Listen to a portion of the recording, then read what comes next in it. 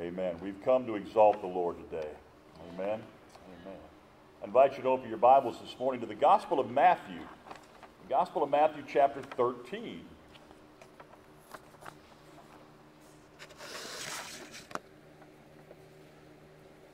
Have you ever asked the question, what is heaven like? Or has anybody ever asked you the question, what is heaven like?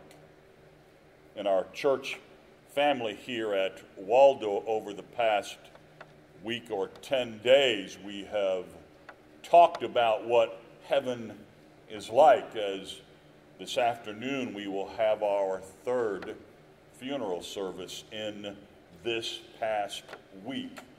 Thankfully, all three of them believers, all of them knowing Christ as their Lord and Savior and spending that time in eternity in heaven today. And so we've talked a lot about what heaven is like and the promise that you can go there. And this morning I want to address that question from a little different perspective. Matthew chapter 13, we're going to be looking at verses 44 through 46 this morning. And when you find that passage in your copy of God's Word, are able to look on with somebody or follow it on the screen this morning, I would invite you, out of reverence to God's Word, if you would, to bow your head with me this morning. I would also invite you to bow your heart before God. And take the next few moments of quiet meditation and invite God to speak to your heart this morning. Take a few moments in quiet prayer. Then I'll lead us in a word of prayer and read our text.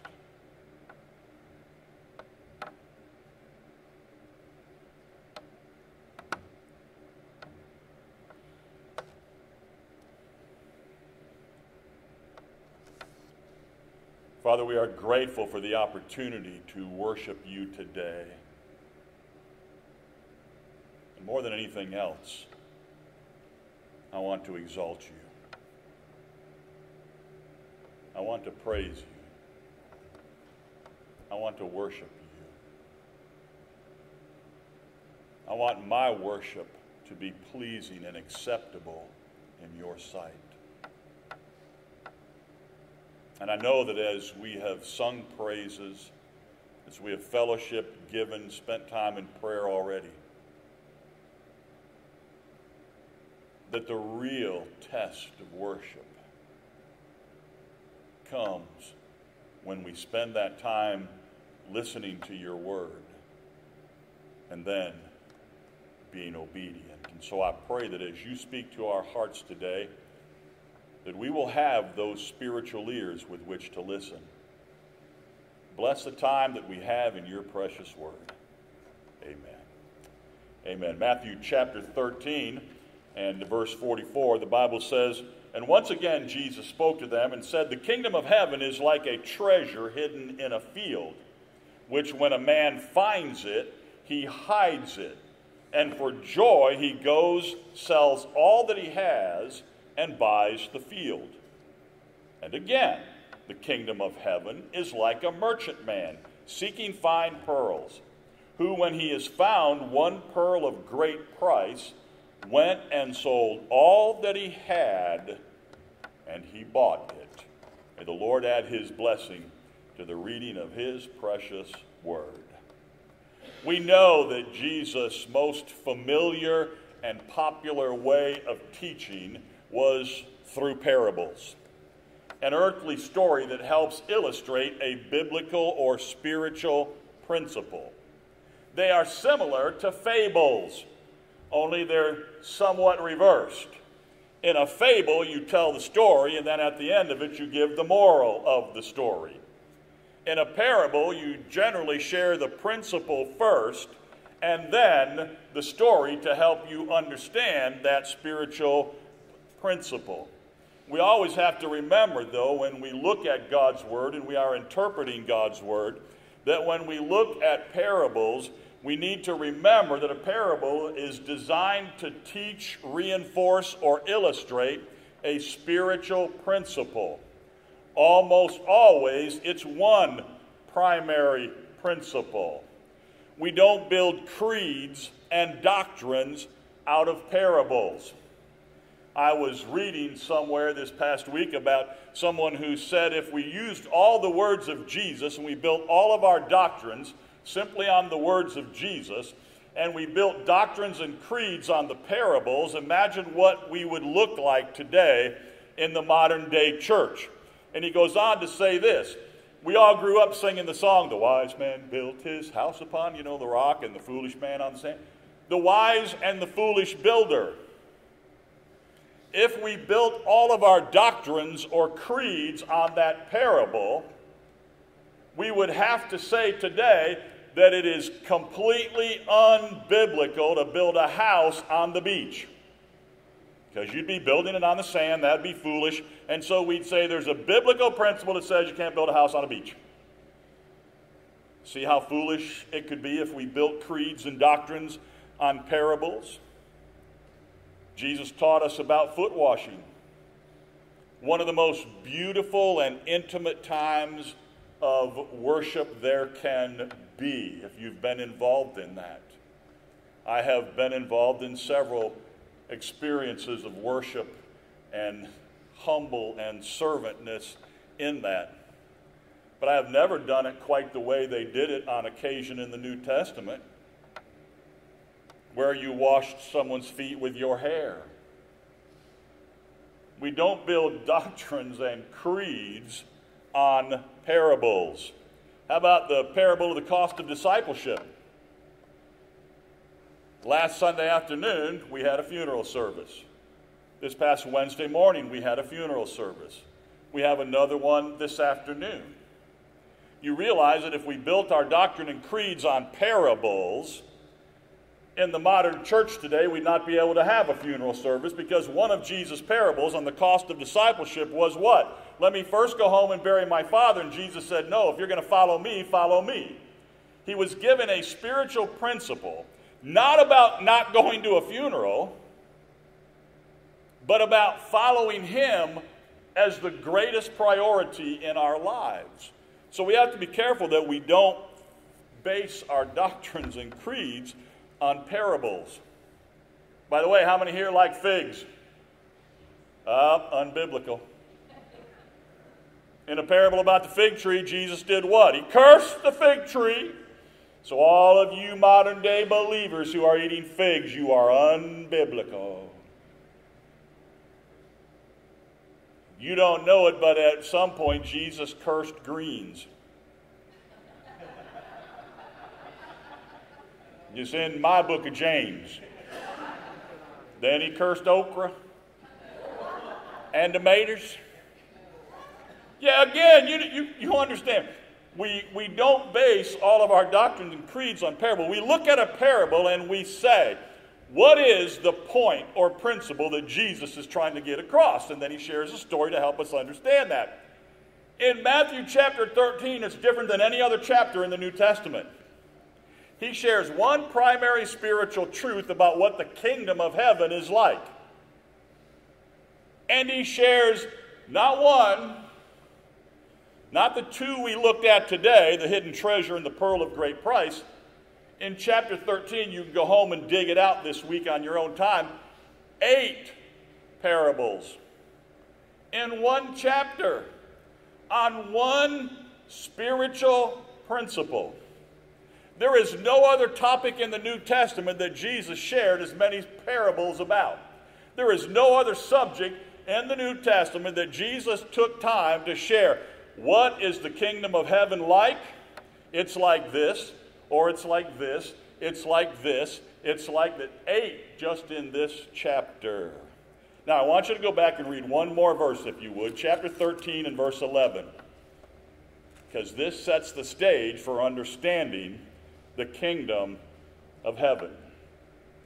Chapter 13, verse 11. Jesus answered and said unto them, after they asked, why are you telling us parables? Jesus answered and said unto them, because it is given unto you to know the mysteries of what? The kingdom of heaven. Now stop right there. Keep that verse up there if you would. To understand the mysteries of heaven. What's a mystery? something hasn't been revealed yet, you don't know all about. And Jesus said there's a mystery. We don't know everything about the kingdom of heaven. I'm going to tell you about the kingdom of heaven, and I'm going to use some stories to help you illustrate what it's like. Now notice the last part of it. But to them it is not given. Now go back to our text in verse 44. Jesus says, there are some who will understand the principle of the kingdom of heaven, and there are others who will not understand the principle of the kingdom of heaven. Don't miss that basic spiritual truth. Not everybody understands what the kingdom of heaven is all about. So I want to share two questions with you today. I hope you'll jot them down. I hope you'll spend some time studying them on your own this week. First question I want us to ask is, what is the kingdom of heaven? And then second, what value do you place on the kingdom of heaven? What is the kingdom of heaven? I shared Jesus is going to share 8 parables in this chapter about the kingdom of heaven. We're just going to look at the 2 shortest ones today. Okay, let me share that again. We're just going to share the 2 shortest. Yeah, that's what I knew. So I want to see if you're paying attention. I'm not going to share all 8. Well, you're not supposed to say amen to that one. You're supposed to say, preacher, it's so awesome and you're so great. We want to do all of them today. We're just going to share 2 of the short ones today. Of a hidden treasure and a pearl of great price. 2 short stories to understand one spiritual principle. First, in verse 44, only one verse about it. About a hidden treasure. Aren't hidden treasures awesome? Don't you wish you could find one? Ooh. About 2,000 years ago, what is probably, at least in my estimation, the greatest hidden treasure ever found. Maybe not necessarily in terms of what the earth would call valuable, or what mankind would call valuable, but a shepherd boy in the Middle East would discover some clay pots inside some caves up on a cliff. Legend says, throwing rocks into the hole, heard something break, realized there was something in that cave. Upon discovery, over the course of the next 14 years, they would discover hundreds and hundreds of original documents that you and I know as the Dead Sea Scrolls. The biggest, largest, oldest manuscripts we had of the Word of God. Wow, that's a discovery. I've had the opportunity to do a lot of scuba diving, a lot of diving in the Keys. I love diving in the Florida Keys. There's not much treasure that you can find too much anymore. But there are little spiny lobsters that hide under things. Them are good treasures. But every time I'm diving, I always have this little thing that I'm going to be the one person who's going to be diving along there looking for lobsters. I'm going to see something shiny in the sand. I'm going to reach down, dig it out, and it's going to be an old gold bullion coin from the 1600s. And I'm going to come back up, and you know what I'm going to do? I'm not telling anybody. I'm going to mark the spot. And then I'm going to go back and do what? Dig as many of them up as I possibly can. I just always had that dream when I was scuba diving that I'd find some treasure. A man in Suffolk, England, plowing in his field, who comes across not just artifacts, but massive treasure, just plowing in his field. Whoa! Here's one for a few of you. And if you get this, just kind of raise your hand. If you don't, just leave your hand down. I'd like to know what's under Oak Island. Yeah, come on, raise your hand. I don't want to be the only one to... See, there's other few people know what I'm talking about. What treasure? Hidden treasure. I love it. Their culture, in their Jewish culture, in the Old Testament, even in Jesus' time, they buried their valuables. In the Old Testament culture, all of those ancient civilizations, the Jewish people didn't walk into town and put their things in a safe deposit box inside a bank vault. They buried their treasures. It's not unusual to find hidden treasure throughout all that part of the world. It's amazing. When you look at it, you think, wow, he discovered something. Almost seems dishonest to me. He finds it in a field that he doesn't own. Then he goes and buys the field. And you and I might think, shouldn't he tell the owner? In their culture, they buried things. In fact, Jewish law said, if you find scattered fruit or scattered treasure, it belongs to you. That was part of their law. What do we call that? Finders keepers. How many ever said finders keepers? What else did you say? Losers weepers. Yeah, we all understand what that is. I found it, so it's mine. But he finds this hidden treasure. He believes it is so valuable that he sells everything he has and he buys the field so that the treasure is his. He sells everything that he has so that he can buy the field to get the treasure. Then in verse 45, a pearl called the pearl of great price, sometimes translated as the perfect pearl. If you know anything about pearls and the Bible, you might know that in the Old Testament, there are very, very, very few references to pearls in the Old Testament. In fact, there's only one. A very obscure passage to a pearl in the book of Job. But by Jesus' time in the New Testament, in the Roman Empire, pearls were very, very valuable. The very wealthy and elite and rich, the women would weave the pearls in their hair to show how wealthy they were.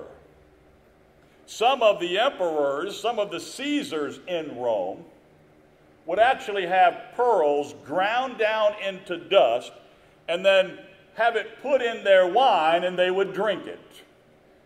Not to make the wine taste better or different, but it was that symbol of, I've got so much money, I just grind pearls up, put them in my wine, and drink it. Kind of like the old adage, some of you are old enough to know, it's kind of like the old adage of lighting your cigar with a $100 bill. I got so much money. That's the principle. By Jesus' time, pearls are absolutely valuable. By the way, the man was called a merchant. In the Greek, the word emporos, that we get our word emporium from. He's a merchant, and he finds this pearl. It is the perfect pearl. And then what does he do? He, like the man who finds the hidden treasure, sells everything he has to buy that pearl. A pearl. In the New Testament, we learn about pearls. We have this story about the pearl of a great price. Pearls are unique. It's to me quite unique that Jesus uses pearl in the parable, not diamond, not ruby, not opal, not sapphire, not emerald, some of those other things. Pearl. The pearl being that one symbol that is used later of heaven. What are those gates made out of? Pearl? Now, I don't know about you, but pearls are okay. I think rubies are prettier. And if you want to give me a pocket full of jewels, pearls are nice. But I'd rather have a pocket full of what? diamonds, but pearls. Uniquely, when it talks about heaven and gates of pearl, using that illustration of when you think of just how beautiful heaven is, it's that idea of the pearl. Uniquely, the pearl is one of the precious stones, one of the precious things that man does very little to improve. You cut a diamond. You cut and polish rubies, emeralds, sapphires. But a pearl? I love that God says, hey, you know what? You can't improve on heaven. And you want to know what it's like? It's like the hidden treasure. It's like the pearl without a price. Second question I want us to see is, what value do you place on the kingdom of heaven? You must know that both of the individuals sold everything they had to obtain the hidden treasure and the pearl. That's how valuable it was to them.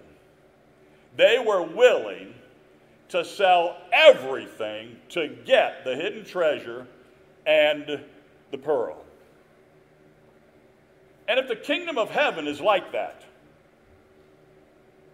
is that the value that you and I place on it?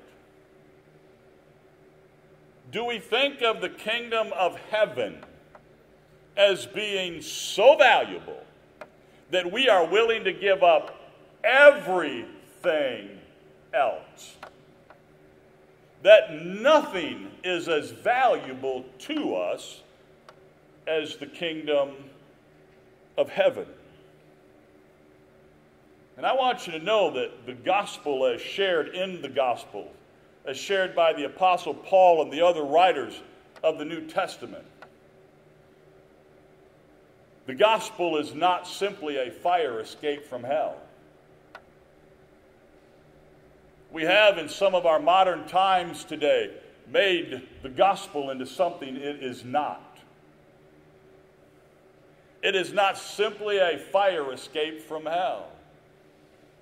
It is something that we view as so valuable we're willing to give our lives for it.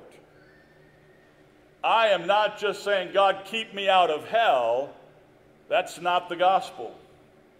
I am saying, God, save me from hell, and I give you my life. That the kingdom of heaven is more important than anything else. Is that the gospel that you hold on to? If you're not sure what God's going to say to you when you stand before him, if you don't know beyond a shadow of a doubt that you're going to spend eternity in heaven, one of the greatest truths of the Bible is that you can know that. If you're willing to come God's way, every week we share it. If you're willing to tell God, you're a sinner. I've sinned. You've sinned. And we're willing to confess that sin. We're willing to tell God, I'm sorry. God, forgive me. I'm sorry for my sin. Forgive me. And we're willing to put our faith and trust in Jesus Christ, who's sharing the principles about heaven, and give him our life. God says he will forgive our sin, adopt us as his child. And that kingdom of heaven, that home in heaven, is ours for eternity. But we've got to come his way. God, I'm sorry for my sin. Forgive me. And I put my faith and trust in your Son, Jesus Christ, as the way to heaven. Not going to church, not doing good things, but in him. And the Bible says if you'll do that, your choice, your life, God will forgive your sin, adopt you as his child. You've got to ask him for forgiveness, and give him your heart, and trust Christ. This morning, in a few minutes, we'll close our service, and we'll invite folks to come and pray here at the front. If you're not sure about your relationship with God, if you don't know what it is, if you don't know what God's going to say to you, but you'd like to know more, or you'd like to settle that today, we'd like to take a few minutes of your time before you go today. Sit down with you with God's word and say, here's what the Bible says. Here's how you can know. I'll be standing here at the front in just a few minutes. And when we invite folks to come during our invitation, just come and say, Pastor, I don't know, but I'd like to. Or I've got a few more questions. And we'll take a few minutes of your time before you go today and share that with you.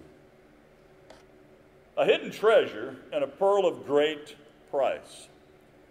One finds it in a field, the other one finds it in the ocean. I love that. Such a broad area. It's a pretty neat illustration there. And the first one who finds the hidden treasure, what does he do? He goes and sells everything he has. Buys the field to have the treasure. The second one finds the pearl, sells everything that he has to buy the pearl. But there's something you need to know about both of them.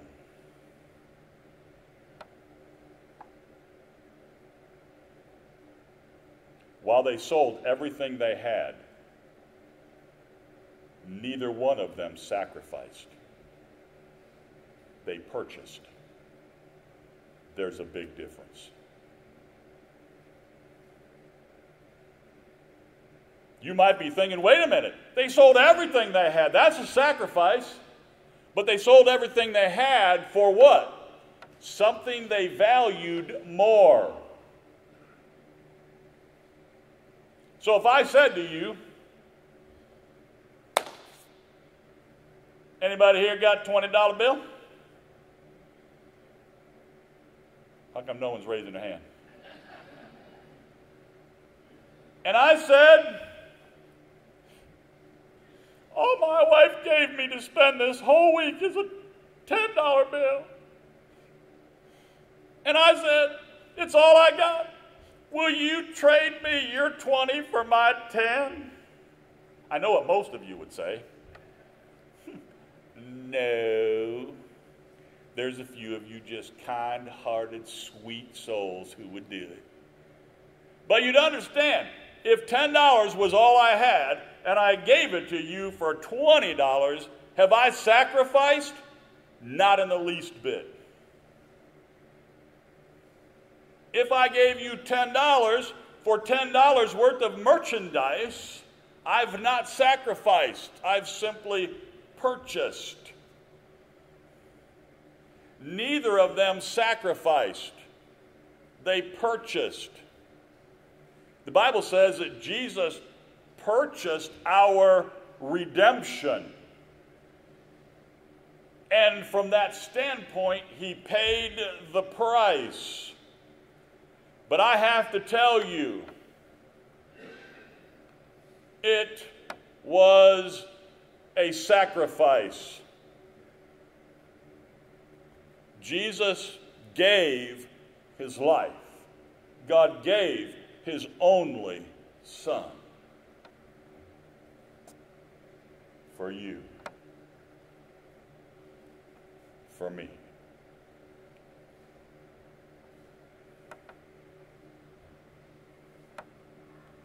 The very fact that if I give him my life while I'm alive on whatever years God gives me on this planet,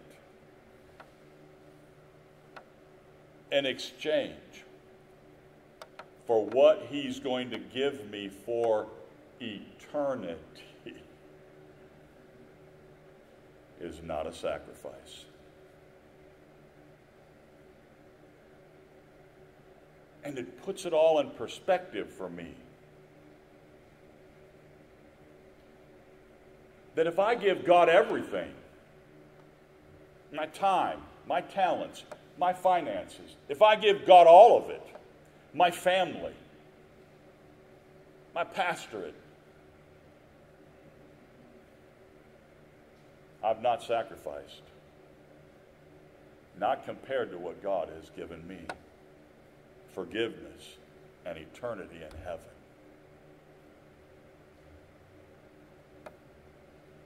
Can you, with me this morning, try to get a grasp of that? That God has sacrificed. And if we really believe that, if we really believe that God sacrificed, that Jesus sacrificed his life, and God sacrificed his Son,